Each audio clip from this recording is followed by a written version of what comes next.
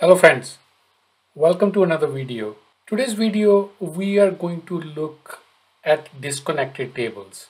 I did a video last week or I think a couple of weeks ago talking about how disconnected tables in Power BI can be very powerful to achieve some of the reporting requirements which are otherwise not possible.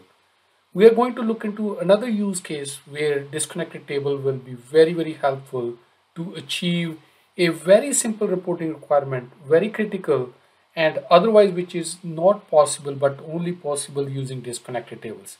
Let's take a look at Power BI and go through the problem statement and the solution.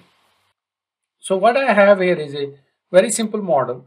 Again, this was posted on actually on Power BI community forum where which triggered this video. A simple transaction table where items and the vendors, just a standard data model. And the ask here is simple ask, like look at the vendors. There is a total contract amount which is in transaction table and total paid amount. If paid amount is more than contract amount, then exceed, the status is exceeds. If it is same, then it is same, otherwise less. So that's kind of thing. And the ask here is to the ability to filter on these statuses. That's what we wanted to achieve here. That was the goal.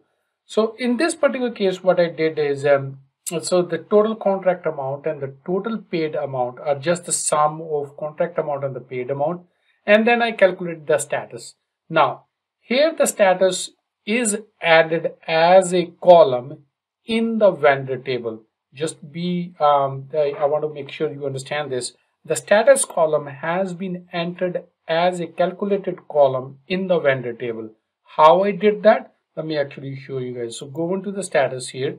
That's a vendors table, and we have a status column here. And what I did is like took the difference between total contract amount, of course that's a measure, minus total paid amount, and then I check, okay, if it's greater than 0, then less, if it's less than 0, exceeds, and the same. So very simple formula, added as a column in vendor table, and all looks great, because if we look at here, 100 contract amount, 100 paid amount, and the status is same. Perfect. Here in the contract amount is 100, paid amount is 89, and the status is less, which is what we want. In this case, V3, 100 contract amount, paid amount is 200, so we paid more, so that exceeds over the contract amount. So everything works fine. Now here what I can do is I can use this status column from I can use this status column from the vendor table as a slicer, and then can simply if I want to see how many vendors we paid less, so we can see that, more we can do that, and it becomes very easy to work with. Now here is the challenge. We know we have a item column in our transaction table as well, and also we have a item dimension table. This could be anything, it could be geography or anything else, but the point here is the status column in our vendor table is based on all the transactions of that vendor in the transaction table. Now look here what happens. Let's say if I select, I put a slicer on item. So if I select a item A, now what I see here is V1 50/50 is same, but if you look at the V2 50/50, for that particular item, the vendor 2 has total contract amount 50 and total paid amount is 50, but the status is showing less. Why it is showing less? Because this has been calculated as a calculated column in our vendor table, and that is based on all the transaction. When we are filtering on an item, our measures on the transaction tables is getting filtered, but the status is not getting updated. So that is what is happening. This status is whatever the V2 status is based on all the transaction, but when we are selecting an item, we are now looking at a subset of the transaction, and in that case this should be same, and that's where the things are not working. But if we're looking overall all the transaction for the vendors, then it will be fine. But if as soon as we filter our transaction table either through slicer or by whatever means, the status would not work. Like anything we select here, it is not working as expected. Like for example, V3, I've selected ABC. It says 50. 50 is the total paid amount, and the status is exceed. This is again, the status is coming as in a column from the vendor table.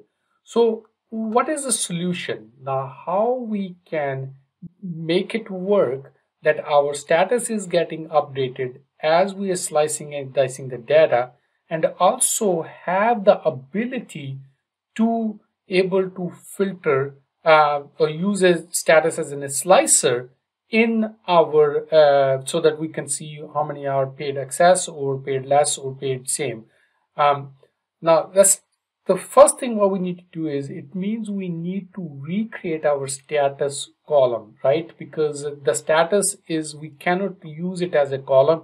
It has to be a measure based on what has been selected, what has been whatever the filters applied in the transaction table. Based on that, we should calculate the status column. So now we cannot do that. We cannot add this as in a column. But first, what we need to do is, we need to calculate status as a measure. I already did that. Let me bring that up and put it in this visual here. So I already have a status as a measure. It's the same logic what we have in this. We added a status as in a column in vendor table, but now we are adding it as in a measure. So it's the same thing, total contract amount minus total paid amount, and then we are checking if the difference is blank, then don't show anything, because then it means there's no transaction. Otherwise, we have less, exceed, same, and that same logic we are applying in this measure. Now let's put this in the visual here in our matrix visual, status as measure. So now if you see the difference here, for we have selected ABC, we have selected only 3 items here, and the first one is same. By chance the both are coming correctly, but the second one is also coming the same. But look at the third one. When we look at the V3, it is the total contract amount is 50 and the paid amount is 50, whereas the status as a column which is entered, which we created in the vendors table, is showing exceed. But we know the correct value is same because these both are the same. And also if we look at the V5, the status as a column in the vendor is saying exceed, and we have a less, which is correct. So basically status as a measure is working correctly, and that's what we need. So the status which we calculated as a column is not the right solution here.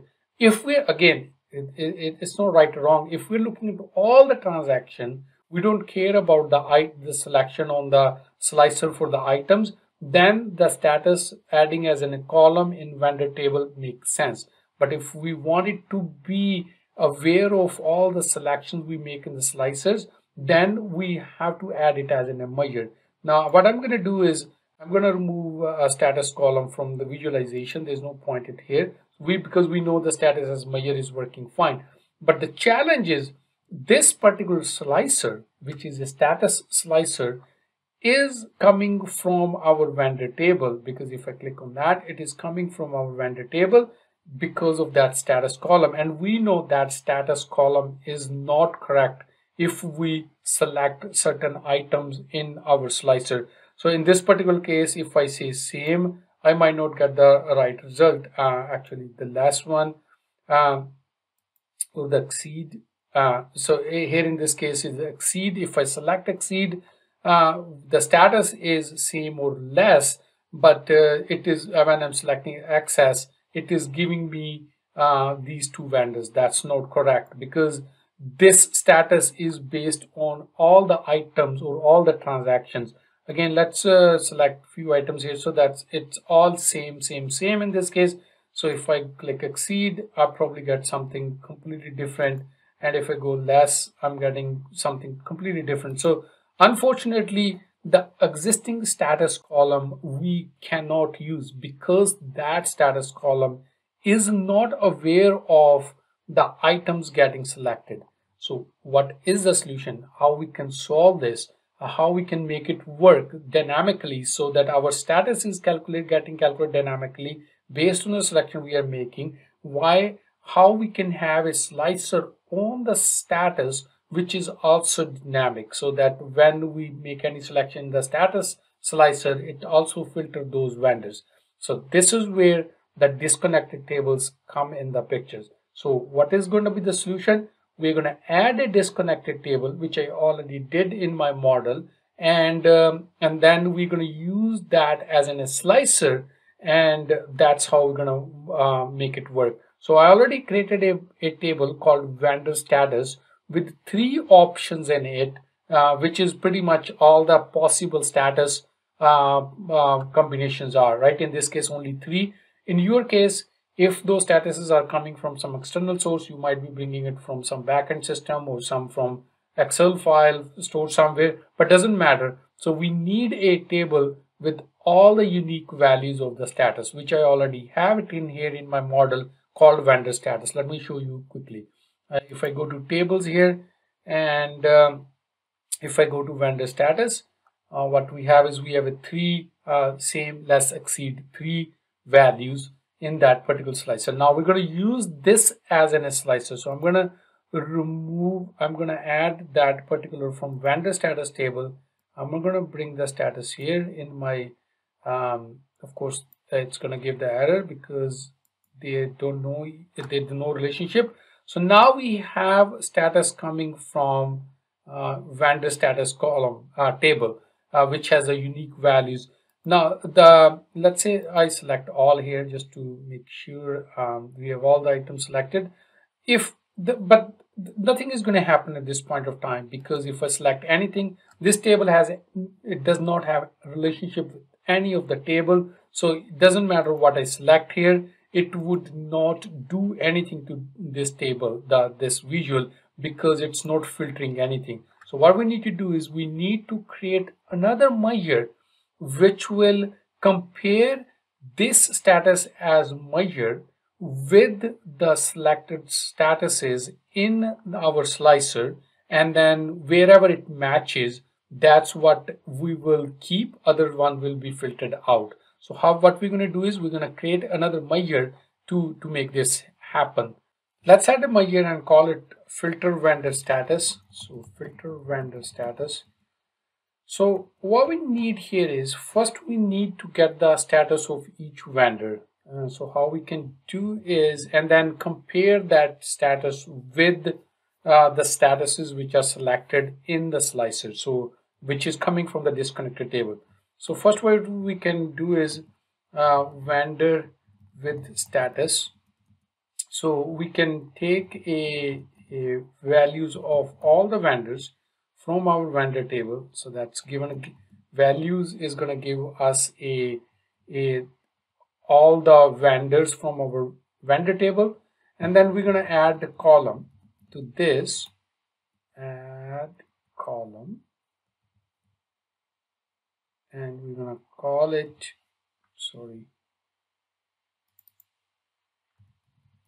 add columns, and we're going to call it status. So status as measure. So basically we're going to add the status for each vendor based on the selection. So this will be a dynamic, right? Because it's a measure, we are using status as measure. And the next thing what we're going to do is filter vendor status. So what we're going to see is, now we know all the vendors with their statuses, and then we're going to check how many vendors are those statuses match with what the status has been selected in the slicer. So that's pretty straightforward. What we can do here is we can have filter our table, which is vendor with status, where our status column, this is the one which we created in our this selected in vendor, in values, give us the table of vendor status. So let me quickly walk through what we're doing here. So what I was saying is, the table which we created, vendor with status, and we added a column to that, which is status as a measure, added as in a column, And then we're saying is whatever the status, this particular column which we added on the vendor is in these selected values. It means those are the one we want to keep. So, or show in the matrix visual. So yeah, that's what we're doing here. And then what we're going to do is now this will return us a table, and then we will count the rows of this particular table, filter vendor status, right? So let's do that. Okay, so we're going to add this filter vendor status here in this visual. So right now we see value 111. The reason why we're seeing is because nothing is selected. It means we want to see everything. Now let's select less. So it means it will only show where the one value will only show where the value status as Meyer is less, right? So this is working. So let's see if I select 2, same. So it will show the 1 for less or same, right? So that's what it is. And now this will change accordingly depending on what we select here. Let's say if I select item A only, and whatever will be the less and same would work. Now let's say if I, in this particular case, we just pick less, and then it will only have the value 1 for the less one, right? So if I have a B here, I selected, so everything is now same, but we have selected less. Unfortunately, there's nothing matching the criteria what we have selected, so now we are not getting any value. And let's select C here. So some of those are now less, other are same, so it's working. So basically what we know, where the filter vendor status is equal to 1 is working based on our selection. So what we simply need to do is have a visual level filter here where we can say filter vendor status where is not blank, right? And boom. So what we can do is now we can remove this filter vendor status from our table here. So what we have now is, depending on what we wanted to select, it's working. So now this is working as we want. Let's say if I select only item A, and in case of item A, we have 2 statuses, only one is less and same. And if I select less, it is working and showing only the one which we need to see. Let me know what do you guys think about this video. I'm pretty sure that you probably learned how you can leverage these connected tables to achieve something which is otherwise not possible. And make sure to check out a playlist which I will put in the description of this video on disconnected tables. There's so many videos I did. Do subscribe my channel, and make sure hit the bell icon so that you get notified when the new video comes out. Working on a lot more exciting videos. Again, give a thumbs up, share with your network. Thanks for watching. Have a great day. Bye for now. Thank you.